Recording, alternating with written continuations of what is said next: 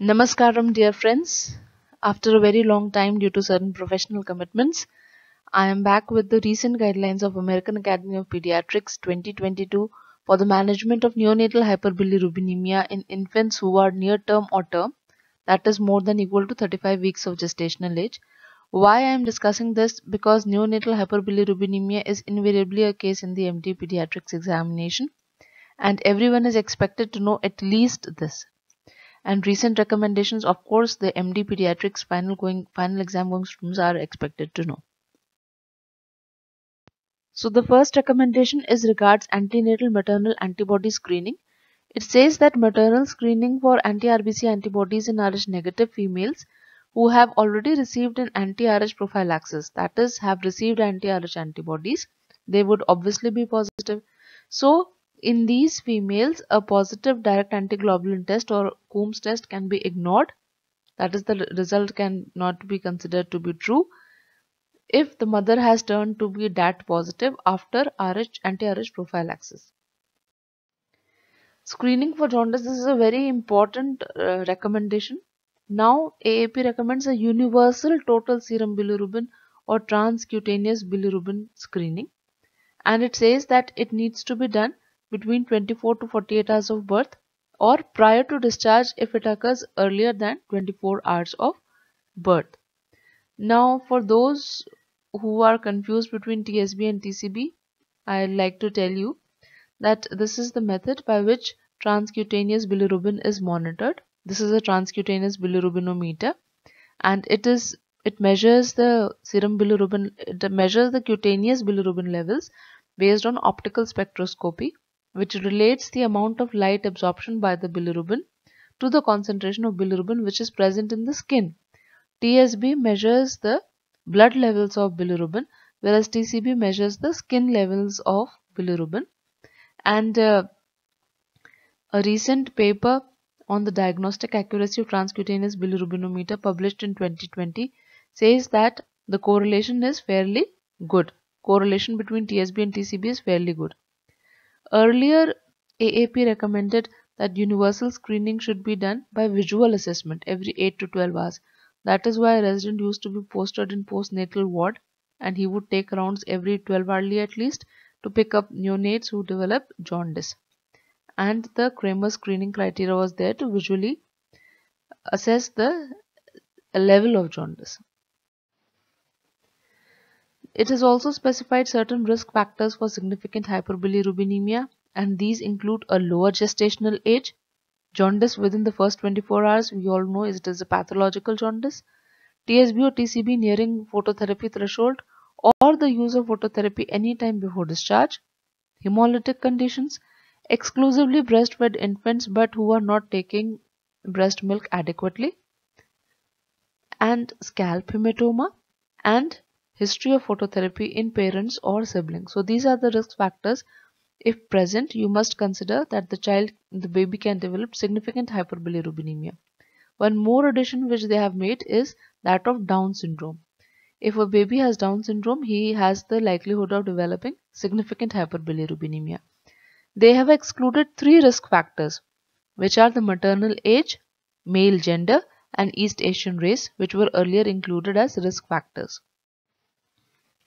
Then there are certain risk factors which can predispose to hyperbilirubinemia neurotoxicity. That is the possible likelihood of developing acute bilirubin encephalopathy. These are gestational age less than 38 weeks, that is prematurity, albumin less than 3 grams per deciliter, sepsis, hemolytic conditions, and significant clinical instability in the previous 24 hours.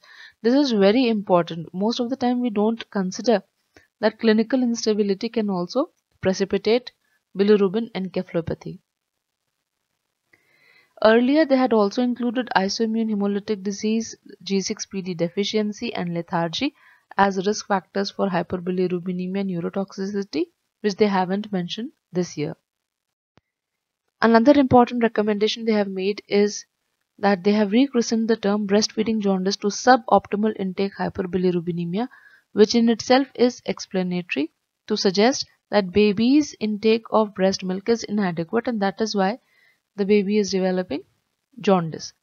So this is very important recommendation, and it also says that infants who have developed this breastfeeding jaundice or who are at risk of developing breastfeeding jaundice, that is, they are having suboptimal feeding or they are having excessive weight loss, in them, instead of depending on breast milk alone, supplementation with formula milk can be considered depending on the risk assessment of risk factors. Also, home-based phototherapy is recommended to be used for discharged newborns who are more than 38 weeks gestational age and their age is more than 48 hours at least. They are feeding adequately. They have no risk factors for neurotoxicity. They have not received any previous phototherapy. Their total serum bilirubin concentrations are not more than 1 mg per deciliter above the phototherapy treatment threshold. They have an LED-based phototherapy device at home, and they can measure total serum bilirubin levels daily. So in short, they have no other problem other than serum bilirubin levels more than 1 mg per deciliter more than the phototherapy threshold. Phototherapy can be discontinued when total serum bilirubin falls 2 mg per deciliter below the cutoff at which the phototherapy was initiated. And a longer duration is recommended for those with risk factors for rebound hyperbilirubinemia, which I shall be discussing further in this video.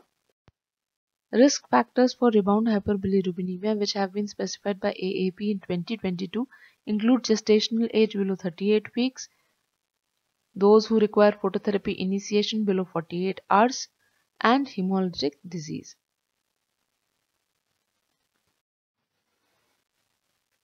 Serum bilirubin levels or rebound bilirubin levels should be measured on the day after phototherapy is stopped, at least 12 hours or preferably 24 hours later, and earlier measurement, that is at 6 to 12 hours, can be done for those with risk factors for rebound hyperbilirubinemia.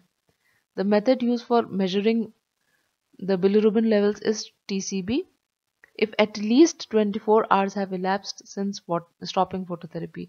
If at any time you are measuring at less than 24 hours of stopping phototherapy, you should preferably use TSB levels. Now there is another terminology referred to as escalation of care threshold. This has been defined as 2 mg per deciliter below the exchange threshold when you need to intensify your treatment strategy to prevent the newborn developing hyperbilirubinemia levels in the exchange range. Treatment or monitoring required for babies with neonatal hyperbilirubinemia include NICU admission, intravenous hydration, and intensive phototherapy. IVIG should be considered in isoimmune hemolytic disease of the newborn, and 2-hourly total serum bilirubin level monitoring should be done until values fall below the threshold. So the workup which is recommended in isoimmune hemolytic anemia includes total and direct bilirubin, albumin levels, blood chemistry, blood group, cross-match to arrange blood for exchange transfusion, complete blood counts, and G6PD levels. Exchange transfusion is recommended for only two conditions, that is acute bilirubin encephalopathy or total serum bilirubin levels at exchange cutoffs.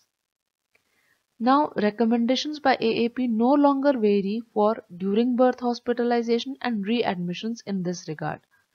Like for readmitted infants earlier, AAP said that exchange transfusion should be considered only if total serum bilirubin levels remained above the exchange threshold even after 6 hours of intensive phototherapy, or if the neonate had developed features of ABE, that is acute bilirubin encephalopathy, any time after readmission. And earlier AAP had discriminated between during birth hospitalization and hospitalization later on, that is readmission, but now it does not.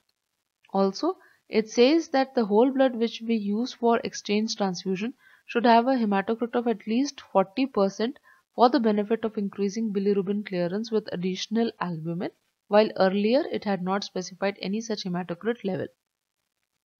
The risk assessment schedule before discharge and subsequent follow-up should be based on difference between the pre-discharge TSB or TCB measured at least 12 hours after birth and the phototherapy cutoff. While earlier the schedule was based on Bhutani nomograms for risk stratification based on pre-discharge bilirubin.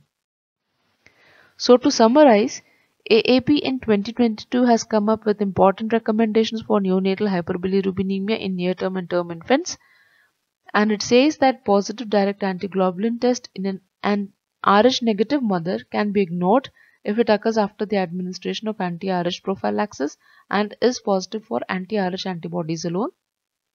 Universal total serum bilirubin or transcutaneous bilirubin screening is recommended between 24 to 48 hours of birth or prior to discharge if the discharge occurs anytime less than 24 hours duration.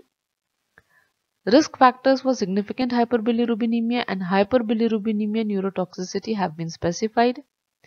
Breastfeeding jaundice has been renamed to suboptimal intake hyperbilirubinemia.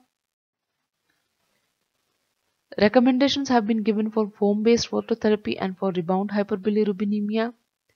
Escalation of care threshold has been defined as bilirubin levels 2 mg per deciliter below the exchange levels when you need to intensify your treatment strategy.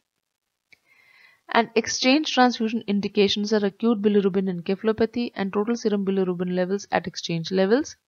Whole blood for exchange transfusion should have a hematocrit of at least 40% for the same. Thank you so much for a very patient listening and watching, and please do share the knowledge for maximum benefit of everyone. Thanks a lot.